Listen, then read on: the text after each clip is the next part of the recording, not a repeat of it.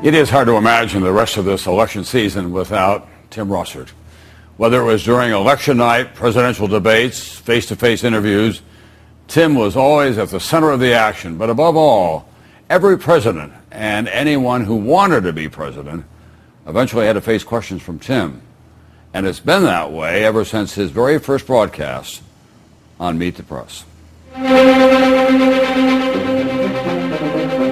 From NBC News, this is Meet the Press with Tim Russert.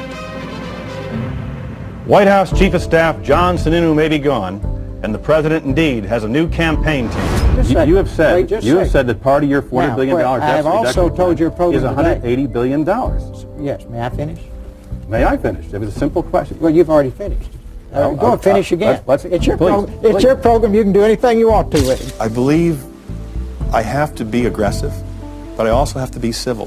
Filegate, Travelgate, Whitewater. What's wrong with those as legitimate Look at all this Whitewater stuff. What's come out of it? Absolutely nothing. Significant American casualties. I don't think it's likely to unfold that way, Tim, because I really do believe we will be greeted as liberators.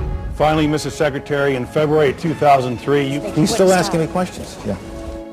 I think that was one of your staff, Mr. Secretary. I don't think that's appropriate. Emily, get out of the way. Bring the camera back, please. I think we're back on, Tim. Go ahead with your last question. Thank you very much, sir. There's a lot of concern that the judgments made about the war before we went in have just proven not to be correct. We were told we'd be greeted as liberators, that there would not be a long, protracted, bloody insurrection. How could we have been so wrong? But it's fair to say you're thinking about running for president in 2008. It's fair, yes. And so when you said to me in January, I will not, that statement is no longer operative. With us for the full hour, an exclusive interview with Democratic presidential candidate Senator Barack Obama. What has the controversy over Reverend Jeremiah Rite done to your campaign? Well, obviously, it's distracted us. An exclusive interview with Democrat Hillary Clinton. In New Hampshire, now the famous scene in Portsmouth where you showed some emotion, was that exhaustion, frustration? What was it? No, it was actually, Tim, a moment of real emotional connection. John McCain, thanks for joining us and sharing your views. I haven't had so much fun since my last interrogation. Of all the highlights of Tim Russert's career, perhaps there is none greater or more memorable than election night 2000. Who can forget Florida, Florida, Florida, Tim's low-tech little whiteboard?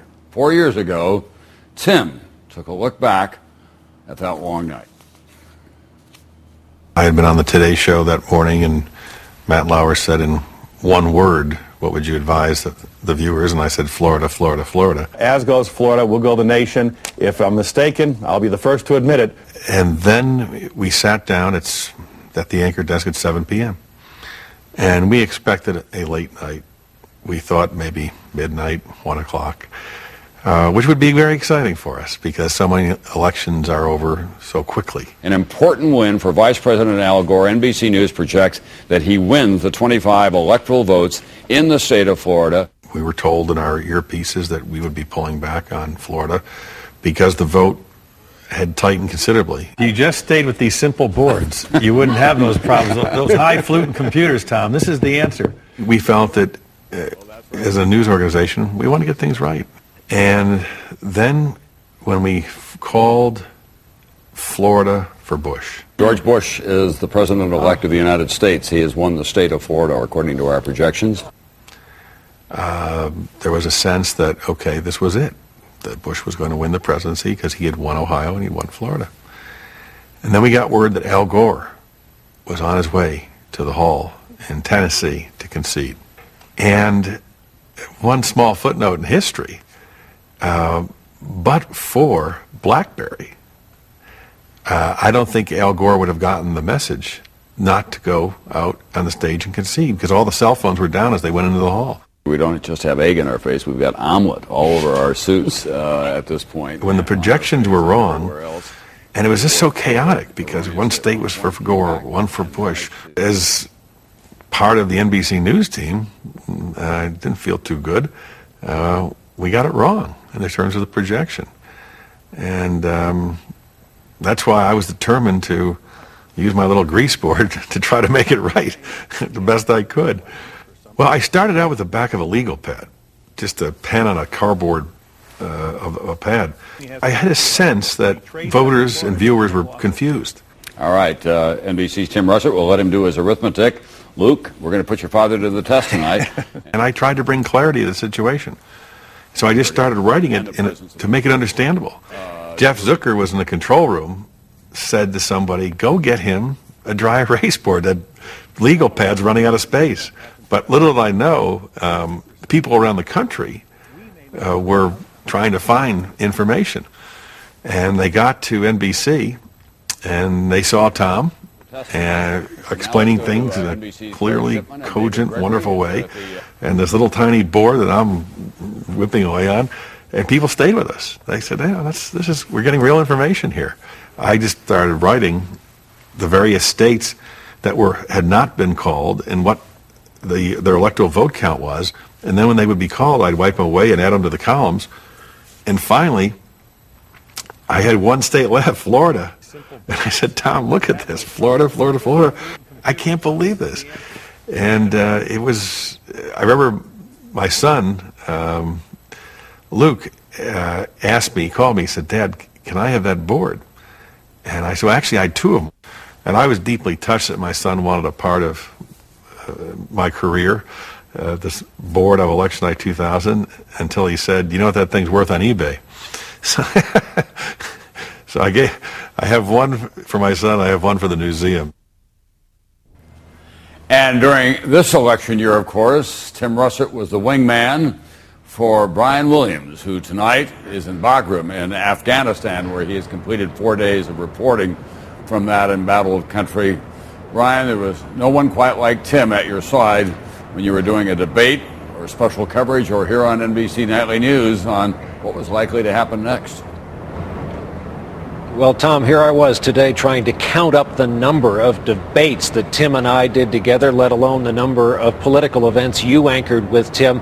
When you came on NBC Nightly News earlier this evening, I said to you and the audience, we all feel like we lost a partner. Our viewers lost their Sunday morning partner. I lost my weeknight evening partner for politics. He was your wingman for so many years. Few knew him better than you did. You lost a partner here, and yet in all of our NBC family collective grief, we yield only to Tim's own family on this night. One of the sad things for me is that the audience didn't get to know the Tim Russert that we knew behind the scenes. We all knew about his passion for politics, and that came through on the screen, obviously. But he was a real rock and roll aficionado. He took great pride in booking Bruce Springsteen when he was an unknown at John Carroll University in Cleveland, and for the rest of his days he tried to get the boss to come on Meet the Press, and as much as Springsteen admired Tim, he stayed away. That was part of our bond, Tom, as you know. We were both Irish Catholic kids, originally from upstate New York, but then I moved at age 10 to the Jersey Shore, home of Bruce Springsteen, so we had that love as well. There's a reason when we saw each other in the newsroom, we called each other brother. It sure feels, at least for the two of us and for a whole lot of other people, like we've lost one tonight. And a lot of people don't know this, but in fact, in 1968, one of the people in the audience at Woodstock was Tim Russert. But of course, Tim was wearing a Buffalo Bills jersey, and he was looking for guys to throw the football around with, and there were not a lot of them in that audience that night, Brian. That's right, Tom. Thanks for having me. Brian Williams tonight on his way back from Afghanistan. When we come back, where did it come from, that passion for politics and life itself? Tim's greatest inspiration, his father, Big Russ, next.